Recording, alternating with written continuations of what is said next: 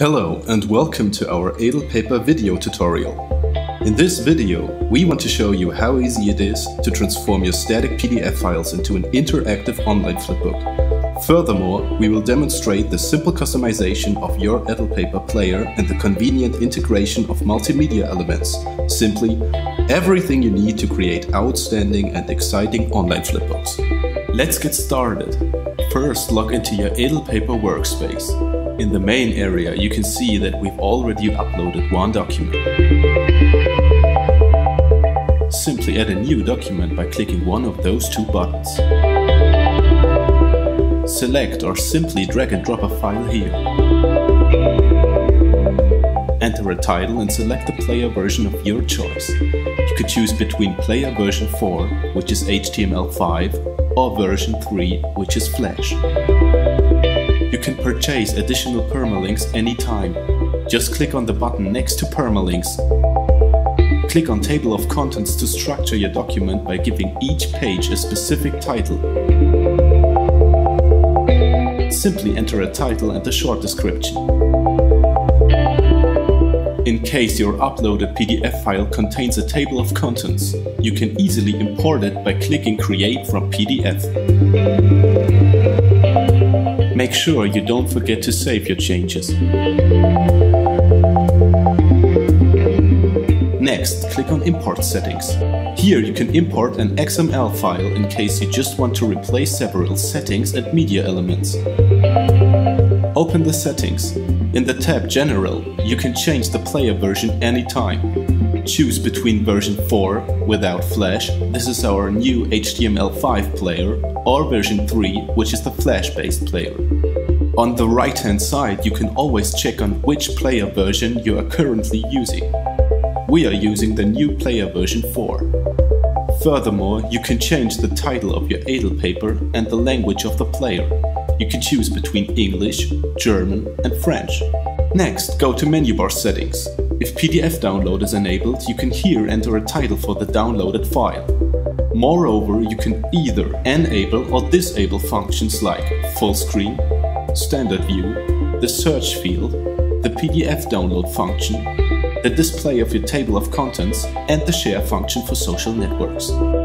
In the tab Expert Settings, you can enable or disable page shadows. If you want to analyze the success of your edelpaper, you can enter a tracking code from Google Analytics, for example. Click the Appearance tab to upload your own logo and background image. Please pay attention to comply the respective dimensions. In case you don't want to adjust these settings again for every edelpaper you create, you can save them as default. This way they will be used for every new document. Again, make sure you hit the Save button.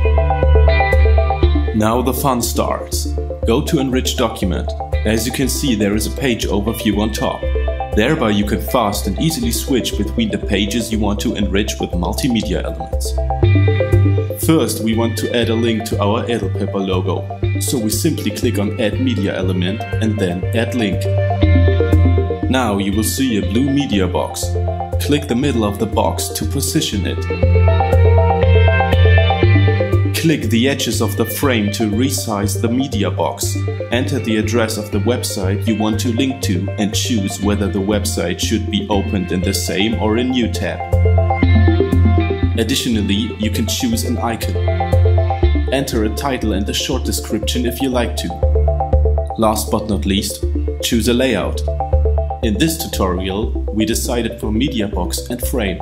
The same procedure goes for links within your flipbook, the so-called internal links.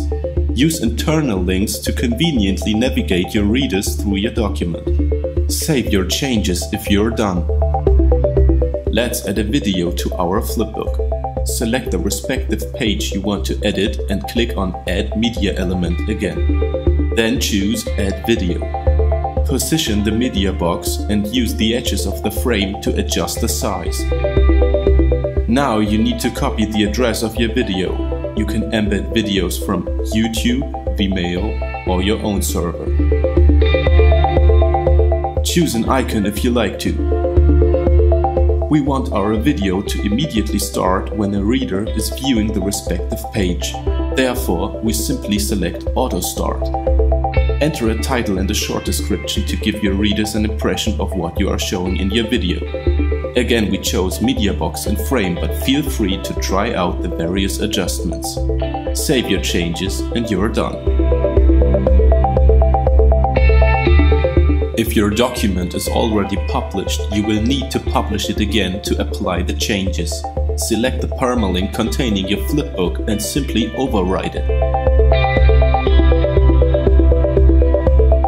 If you want to show your document on your website, use our embed function. Just copy and paste the code to embed it on your website. Choose a format. Your flipbook can be shown as an image, an animation, or just as a simple link. If you want your document to start on a particular page, simply enter it. Now let's have a look at what we've created. Open your permalink. As you can see, our multimedia elements have been applied. If we click on the media box on our edelpaper logo, we will be forwarded to our website. Thanks to our internal links, we can easily jump to the pages of our interest. Our video is definitely an eye-catcher as we can watch it right in the document. Thank you for watching and subscribe to our channel for more upcoming edelpaper video tutorials.